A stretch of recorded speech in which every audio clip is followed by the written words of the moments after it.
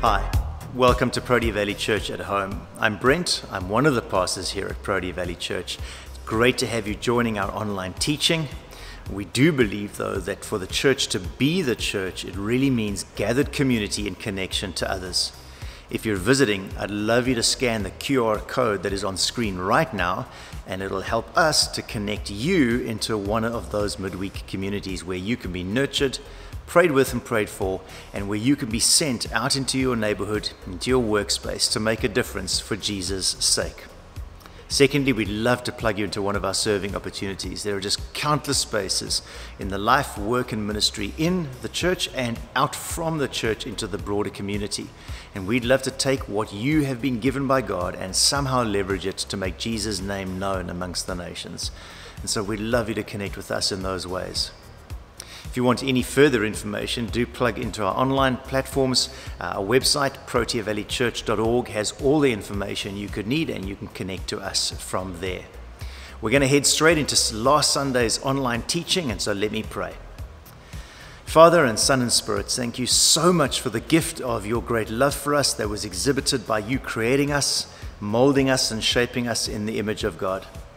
Thank you too, Jesus, that you exhibited love for us when you died for us in our place on the cross, and that you have allowed us to have the promise of eternal life.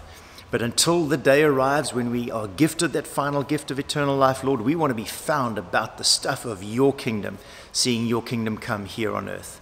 And so may this time of teaching equip us and train us and make us useful for you. And so we ask your blessing now, and we ask this in the beautiful name of Jesus. Amen.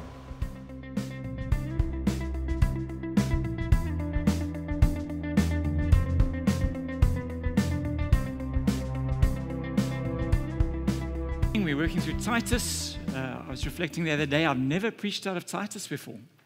So I've been a pastor, I've lost count, 30 odd years. This is the first time I'm embarrassed to say I'm actually preaching out of the text. That's not cool.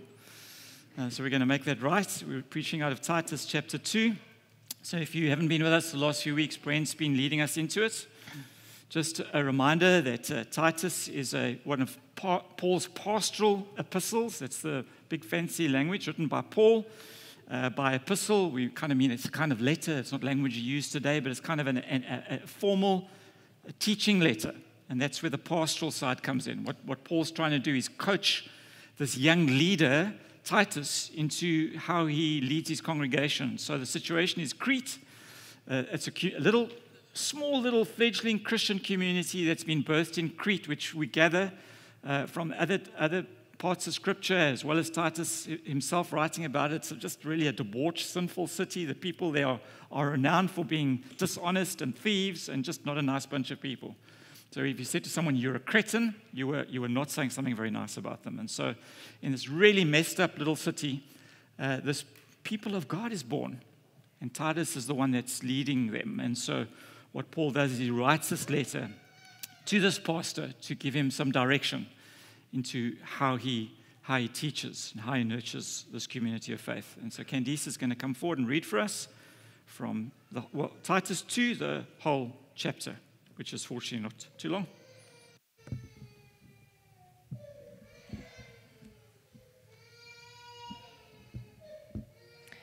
You, however, must teach what is appropriate to sound doctrine. Teach the older men to be temperate, worthy of respect, self-controlled, and sound in faith, in love, and in endurance. Likewise, teach the older women to be reverent in the way they live, not to be slanderers or addicted to much wine, but to teach what is good. Then they can urge the younger women to love their husbands and children, to be self-controlled and pure, to be busy at home, to be kind, and to be subject to their husbands, so that no one will malign the word of God. Similarly, encourage the young men to be self-controlled. In everything, set them an example by doing what is good. In your teaching, show integrity, seriousness, and soundness of speech that cannot be condemned, so that those who oppose you may be ashamed, because they have nothing bad to say about us. Teach slaves to be subject to their masters in everything, to try to please them, not to talk back to them, and not to steal from them, but to show that they can be fully trusted, so that in every way they will make the teaching about God our Saviour attractive. For the grace of God has appeared that offers salvation to all people. It teaches us to say no to ungodliness and worldly passions, and to live self-controlled, upright, and godly lives in this present age, while we wait for the blessed hope, the appearing of the glory of our great God and Saviour, Jesus Christ, who gave himself for us to redeem us from all wickedness, and to purify for himself a people that are his very own, eager to do what is good. These then are the things you should teach. Encourage and rebuke with all authority. Do not let anyone despise you. Thanks, Candice. Let's pray briefly. This is the Word of God, which we ask you, Holy Spirit, to use to shape our thinking, to shape our hearts, our values, our lifestyle, that we might be the people of God that you called us to be. In Jesus' name. Amen. So we had a hockey meeting at school this week and was thrilled to hear that we're actually going to be able to stand on the sidelines and watch some hockey games. I don't know, there's quite a lot of parents in the room here. One of the things we missed, I think, over the last 2 years is being able to just stand on the sideline and the grandparents here, exactly the same probably, just cheer our kids on, just support them, be there for them. And so it seems like that's coming back again. I'm looking forward to standing next to the hockey field and just watching my boys play. It gives me always joy and delight to see this. I've got sons who all play different sports, but hockey is the one that does keep them all together. They all three play hockey. I have kind of happy memories of grade 1. Have you ever seen a grade 1 hockey match or a rugby match? It's hysterical. You just see the swarm of kids kind of moving around the field like this. There's no positional play whatsoever. Wherever the ball is, there's 22 or 30 players, and it's hysterical to watch. And one of the first things that a coach has to do is try and work with these little grade 1ers to try and get them to play with some sort of structure. Impossible job, but there's normally 3 instructions, I think, that a coach would give these little grade 1 boys and girls who play rugby and hockey. The one is play in one direction. That's the way you've got to go. All of you just hit the ball that way. If you're going that way, you're going to score an own goal. So play in one direction. Play hockey. If it's hockey you're playing, don't play rugby. Don't play netball. Don't pick up the ball. Don't tackle the oak. Play hockey. And the third instruction is don't hit anyone. So that's normally the 3 instructions any coach will give on the first day of hockey practice. Play in one direction. Play hockey, nothing else, and don't hit anyone. Now, I think Paul is looking at this little baby young church, like a grade 1 church, and he's kind of looking at the mess of this little congregation, and he's saying to Titus, you need to coach these guys. You need to give them some sense of direction. You need them to understand what it is that they're doing as a people of God, what that looks like. And he says there, you, however, must teach or speak, depending on which translation you use, you, however, must teach or speak what is appropriate to sound doctrine. And so he begins to unfold and unpack for Titus what it is that he needs to teach this little young congregation of older women, older men, younger women, younger men, slaves and masters. What does it look like to be the people of God, to be a community that just looks different to this Cretan society, excuse me, that you're part of? Now, he lists a whole bunch of stuff for the older women and some stuff for the older men and some stuff for the younger men and the younger women and the slaves. I don't think those are definitive. I don't think those are things that we need to perhaps focus on this morning. I think that if Paul was writing a church to Protea Valley, if writing this letter to Protea Valley, he would list different stuff because he's trying to speak into the context and into the situation. So what we want to do this morning is rather look at a bigger picture of the text. And I think it's not too different to a hockey match. I think there are 3 things that Paul is kind of saying to Titus, you need to coach this young congregation into. And they're the same, interestingly, as hockey, I think. First thing he would say to Titus is teach them to play in the same direction. Teach them to play in one direction. You don't need me to tell you this, but we live in a world which encourages play in any direction nowadays. We call it relativism. So we live in a world which increasingly says, whatever game you want to play, you play it. Whatever's true for you, that's your truth. Whatever you believe is acceptable for your life, that's your life. So how can I judge you? Because you're allowed to believe that. And so It's just chaos out there because everyone is just playing according to their own set of rules. And in fact, whatever the latest fad is on social media, so people are just chasing after that. And so there's no sense of truth. There's no sense of what's right. There's an increasing lack of what is wrong. And it's chaos out there as a result. So I think one of the things that Paul would say to us, through myself as pastor of this little congregation, is, guys, play in one direction. I'm very aware with 3 teenage boys that, particularly around issues of gender and sexuality, there are just so many voices pulling in so many different directions. And yet when we hear Jesus, he seems to have quite clarity within himself about that there is a truth and there is a way. In fact, he says, I am the way and the truth. And Scripture, this beautiful thing called the Bible that we have, seems to point to that truth, what Jesus stood for and represented. And so there does seem to be, for us as a people of God, one direction. And we call it the gospel. The one direction that you and I are called to live for and point towards, the one direction that we play is towards the gospel of Jesus, the good news of Jesus Christ. And Paul actually identifies it in this text in verse 11 through to verse 14. Let me read it to you again. For the grace of God has appeared, that offers salvation to all people. This is the gospel. It teaches us to say no to ungodliness and worldly passions, and to live self-controlled, upright, and godly lives in this present age, while we wait for the blessed hope, the appearing of the glory of our great God and Savior Jesus Christ, who gave himself for us to redeem us, to save us from all wickedness, and to purify for himself a people that are his very own, eager to do what is good. Paul says this is the gospel. The good news of what Jesus has done for us. Paul points to a grace that saves unworthy people. It gives them a new heart. Plays in one direction, a heart that plays for God, away from self and away from the world, plays towards God. And causes them to behave and live differently, to live in and for Christ. And then there's a little subtle, little quiet reminder here that Jesus will return while we wait for the blessed hope, the appearing of the glory of our great God and Savior. And so Paul is saying this gospel is not just now orientated, it's also pointing to the future, kind of saying we live in such a way that we're waiting for Jesus to come back. In that sense, there's the parable of waiting at the wedding, waiting for the bride and the groom to come. There's a sense of eager expectation. Jesus is coming back, and when he comes back, I want to be ready. That's the direction we're playing towards. The gospel changes the way we live. We're just meant to live differently. When you're playing in this one direction, this gospel direction, then your whole life looks different. I was just reflecting on some ways that maybe can play out for me. It means that in my neighborhood, I want to be the guy that pays my domestic worker and my gardener more than anybody else. That's what I think it looks like to be someone who's flavored by the gospel. I just pay good wages, more than just bare minimum.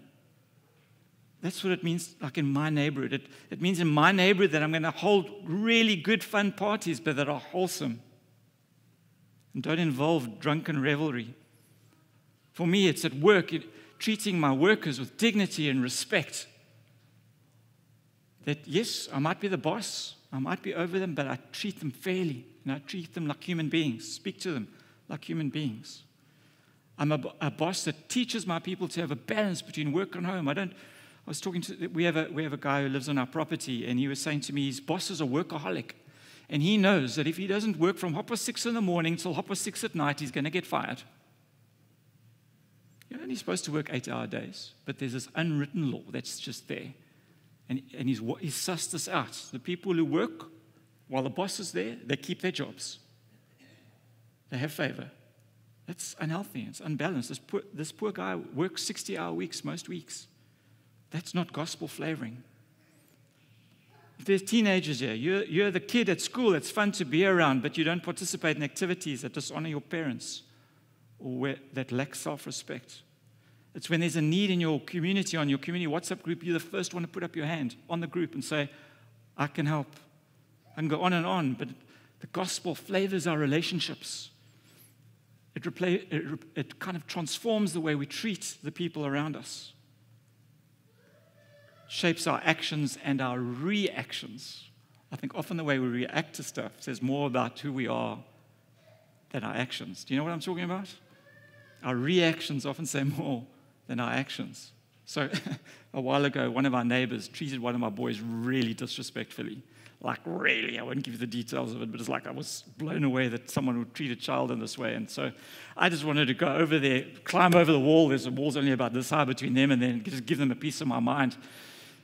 And fortunately, I didn't, because we've since really built a good relationship with the neighbor. But I just gave it some time. I actually spent like 3 days processing this and praying about it, and eventually went over there and had an opportunity, and we had a good, honest chat. And they apologized. And we're great neighbors since then. But I know that if I had reacted at that moment, it would have been unhelpful, and it would not have been a good witness, because they know I'm a pastor. So it would not have been great. And so part of it is the way we deal with discord in our lives, our reactions. Church, play in a gospel direction in every facet of your life.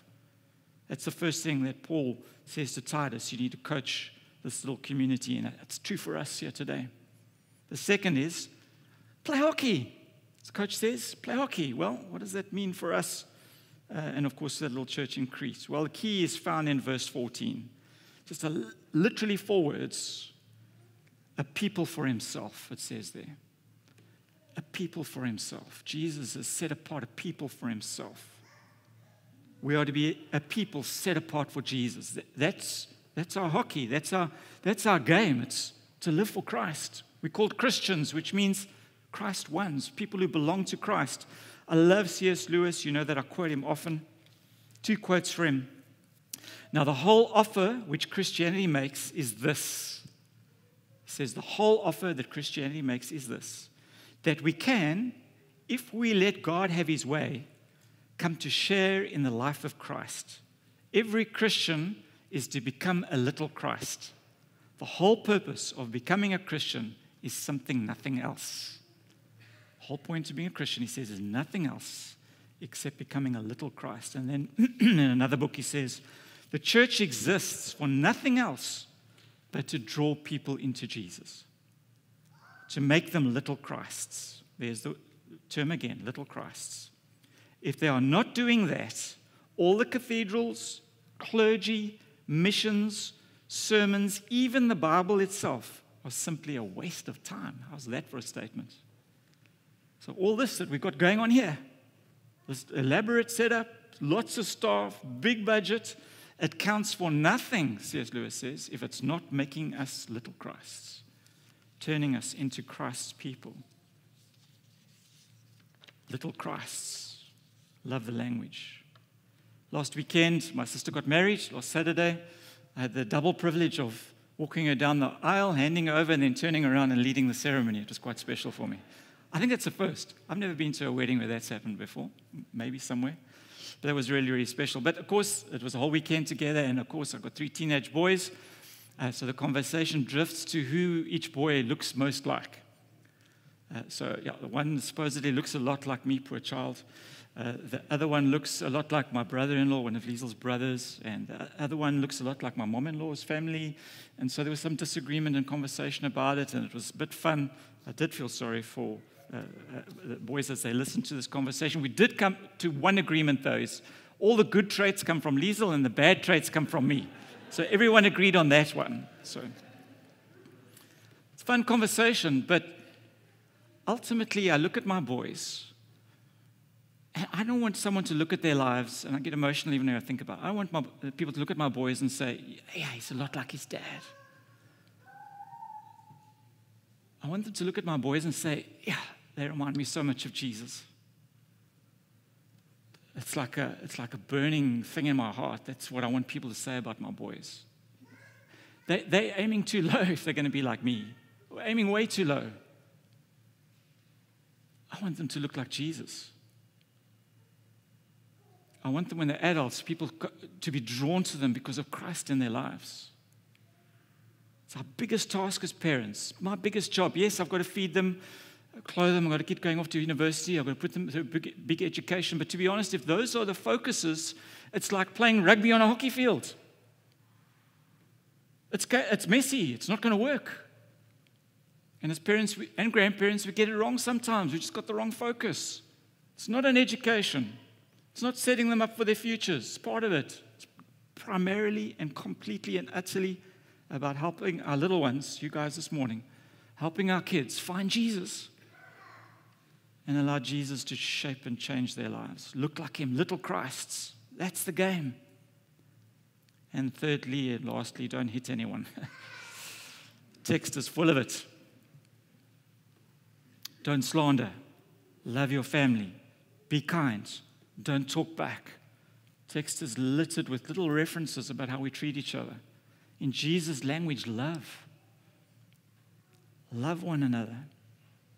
The New Testament is full of one another passages which just speak about who we are as the people of God. That the thing that defines us, that sets us apart, is our love for one another, the way we treat each other.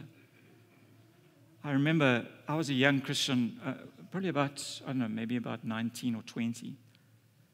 And this statement, one of the preachers said that stuck with me. Sometimes, I probably listened to 10,000 sermons, but there's little one-liners that sometimes stick. And this person said that the Christian army is the only army that shoots its own wounded. I was horrified by that statement. It was kind of saying that we are not always very kind and loving to each other as the people of God. And yet, Scripture is full of the fact that we are God's people, and the very character trait of God that is most definitive is He's a loving and a good God. And if we are His people and He's put His Spirit in us, then we are to be a loving people. We are to be a loving people. We are to love one another well. In fact, Scripture seems to indicate that if we can't love each other well, then we just don't love God. The Bible says that. C.S. Lewis again. Do not waste your time bothering whether you love your neighbor. Act as if you did. As soon as we do this, we find one of the great secrets. When you are behaving as if you loved someone, you will presently come to actually love them. So he's kind of saying, stop thinking about I should be loving my neighbor and I've got to have a feeling towards them and a warmth towards them. Just love them. Treat them with love and respect. Look around you. Is there anyone here in this building that you need to just make a decision to love? Someone in this church family, in your own family, in your space of work? Is there anyone that you just need to, that's tough at the moment? You don't love them at all? You don't have any warm, fuzzy feelings towards them? Think of someone. I know you can. Choose to love them. Let's begin to draw this a little bit to a close. Where's the best place to play in this gospel direction, become little Christs and love one another? I think the best place is in our homes. Titus was leading a home church. They met in homes. We call them life groups or connect groups. Best place for community to begin to unfold, for us to be the people of God, is in homes. And then he directs women to disciple, older women to disciple younger women. Older men disciple young men. It even says slaves disciple your masters. Love that in Scripture. Takes place in the home, this text seems to be saying. Home is where our faith is best shaped and lived out. We need other gospel relationships, but home is where we live the most real and the most honest lives. Home is the best reflection of the state of our hearts. We learned 2 weeks ago that leaders, before you appoint them, look at their home life. It starts with the home. We can run the best possible Sunday service here with good teaching. Make lots of resources available to you, but the shaping of your hearts happens in homes. And so as we gather in homes, in life groups and connect groups, and as families, we learn to love God and each other. And the vehicle to love God and each other is called discipleship. The goal is to love God and one another more, but the vehicle to get there is called discipleship. Now, we've been talking a lot about discipleship in the last few months.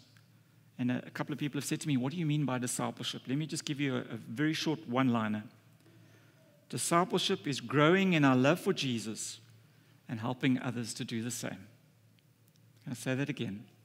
Discipleship is growing in our love for Jesus and helping others to do the same. It's everything that we do that nurtures our connection with God, and then finding ways to help the people around us also connect with Him. That's discipleship. So I've asked two of the elders just to come forward and just share a little bit about what discipleship looks like in their homes.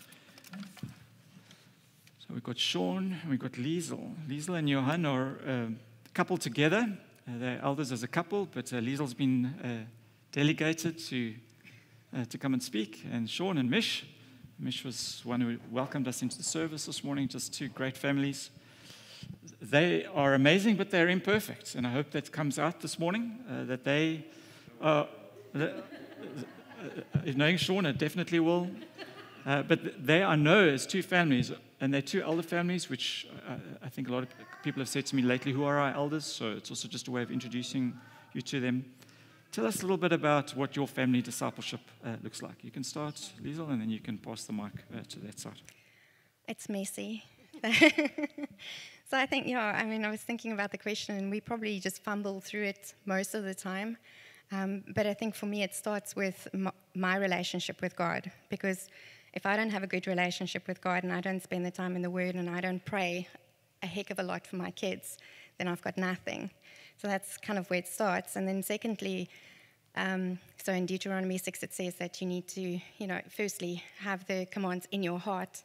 And then secondly, teach it to your children, and in your walking, and in your sitting, and in your lying down. And I know that life is busy, but for us it's literally saturating everything of life and just pointing the kids to Jesus all the time, no matter what they go through, and even in our mistakes, being humble enough to say, sorry guys, I did that wrong, I apologize and ask for forgiveness. But I think it's that being intentional about pointing them to Jesus, whatever they go through. But for me, firstly, to sit with God and go, help, because I'm also just a kid. So you got your own devotional life, and then as family, do you guys sit around the table at dinner or in the morning before you get up? Or so things are different. When your kids are younger, it's easier because you can go, thou shalt sit down and listen to the sermon. When they're older, and everybody's got their own schedule. So we used to, as a family, sit every single night and read the Word and work through the Bible.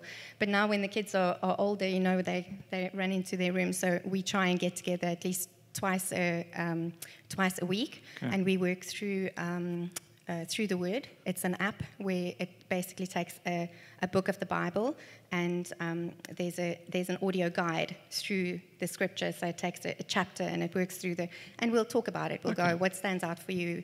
And through the Word. It's called Through the Word. Yeah, it's a fantastic app. Yeah. Thank you.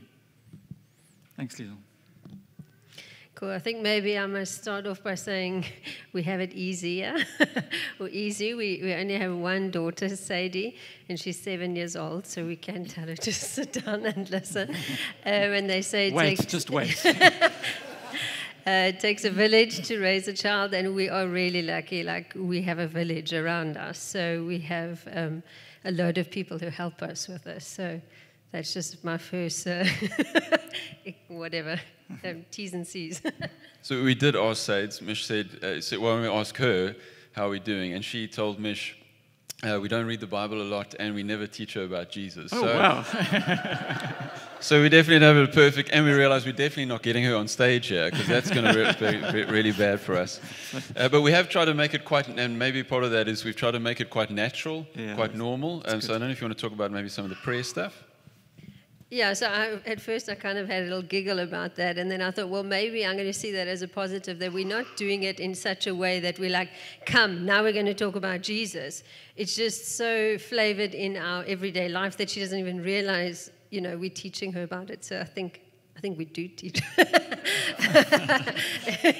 She doesn't know it yet. For me, the one thing is that I pray a lot with her, or we pray a lot, and we've really encouraged her from little. So we've always been involved in a church and up front, and she's always watched us.